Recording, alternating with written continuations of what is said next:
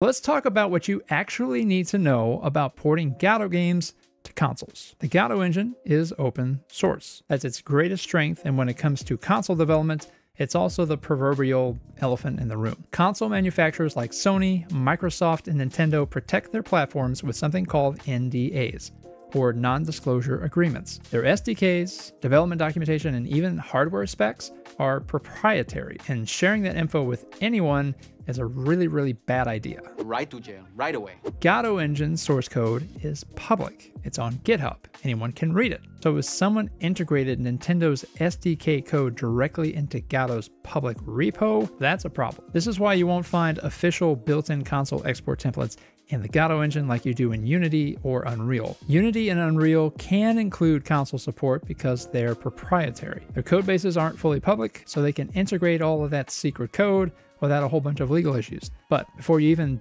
think about exporting, you need to handle something else first: getting approved by the console platforms themselves. Here's what a lot of first-time developers don't realize.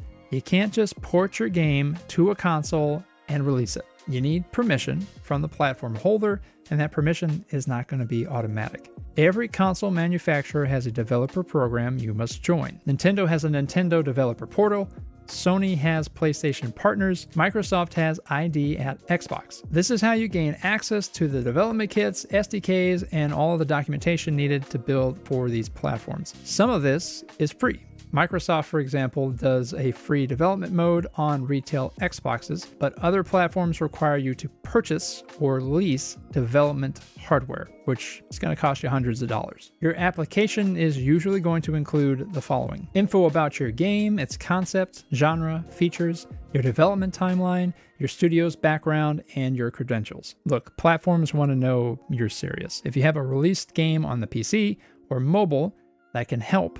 And a portfolio of previous work, even if it's small, can demonstrate you know what you're doing. And you really should apply early. These approvals can take weeks or even months, and you're going to need that access before you can even think about porting your game. Now let's talk about the actual porting process. For a Godot game, you have three main options. Option number one, professional porting services. Companies like Sickhead, Pineapple Works, and others specialize in porting games to consoles. You provide your Godot project, they handle the technical work, platform-specific code optimization, and the certification. We'll take it from here. This is going to be the most expensive option. Like, they need to have a conversation with you before they give you a price expensive. But it's also the most hands-off. So if you have the budget but lack the knowledge, then this is going to be your path. Option number two, porting middleware. This is where companies like W4 Games come in. I also want to thank W4 Games for actually sponsoring this video as a way to get more info on the console porting process for the Godot engine out there. With W4 consoles, W4 Games offers access to console-enabled Godot engine builds and export templates, a lot like Unity and Unreal. You license their middleware, implement their SDK, and then you gain access to the console export functionality, and you don't violate any of the NDAs. This is going to be more affordable than full porting services. For example, a small indie developer or a team is likely going to be paying $800 per year per console, but this also requires you to handle more of the technical work yourself. This is where the fun begins. W4 Games does provide support and documentation, but you're going to be in charge of the heavy lifting. The middleware option is good if you don't have a lot of money to throw around, but you've got the programming knowledge to make up the difference. Option number three, work with a publisher. If your game is already getting attention pre-release, you might also be connecting with publishers. Publishers can fund and manage console ports as part of a publishing deal. The deal is that they typically take a revenue share, but handle porting costs, certification, marketing, and distribution. This option is going to make sense if you're early in development and your game is getting some attention. The trade-off is that you can actually lose some creative control and you'll end up with a smaller revenue percentage. So how do you choose? Well, what's your budget? Professional services cost the most, middleware is mid-range, publishers fund it, but they're going to take revenue share. What's your timeline?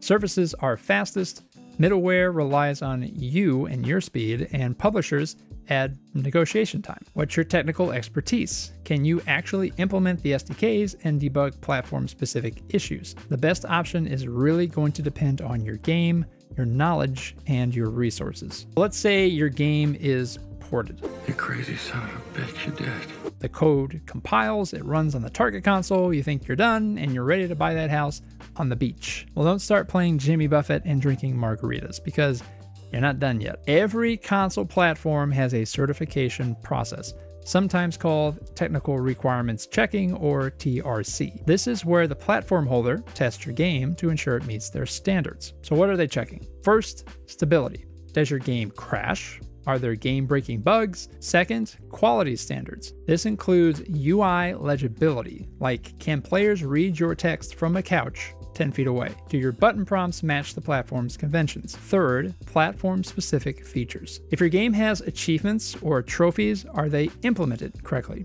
Does your game display the right legal text and age ratings? Needless to say, there's a lot to think about, and if your submission fails certification, then you have to fix the issues and resubmit. And this process repeats until you pass. And it means you need to budget more time and potentially more money for multiple rounds of testing and changes to your game. So porting isn't just the technical stuff, it also involves thinking about the design of your game. On PC, you can rely on keyboard and mouse, and on consoles, you can't. Every menu, every interaction, every gameplay mechanic, it has to work flawlessly with a controller. We already mentioned having the UI be more readable. It's likely your text is going to need to be larger, contrast needs to be higher, and the UI elements need more spacing. It's a good practice to test your game on a TV from across the room, and if you can't read your menus or HUD, neither can your players. You also need to think about the differences in performance per platform. The Switch has significantly less power than the PS5. You might target 1080p at 60 FPS on PS5, but on Switch, you're going to be aiming for 720 docked and 30 FPS.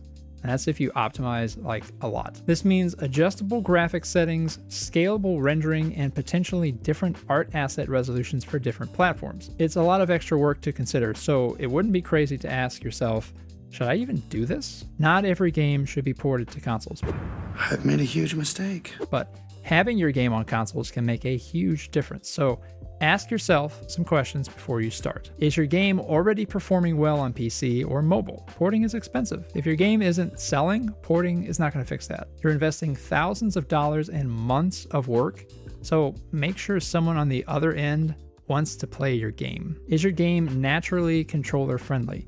If you're making a game that's a strategy game and has a lot of pointing and clicking, is it really going to translate well to a console? Action games, platformers, roguelikes, these are usually better options. Do you have the resources? Whether it's a budget for porting services or technical expertise to do it yourself, or wanting to actually negotiate with publishers, you need a path forward. If you're getting the right answers to these questions, then porting might make sense. Consoles offer access to different player demographics, additional revenue streams, and increased legitimacy to you. A console release signals professionalism and can open a lot of doors for future projects. But if your game is still in early development and you're struggling to find an audience, or it's just designed for keyboard and mouse, focus on the PC version first. Here's some things you can do right now, even if you're not sure.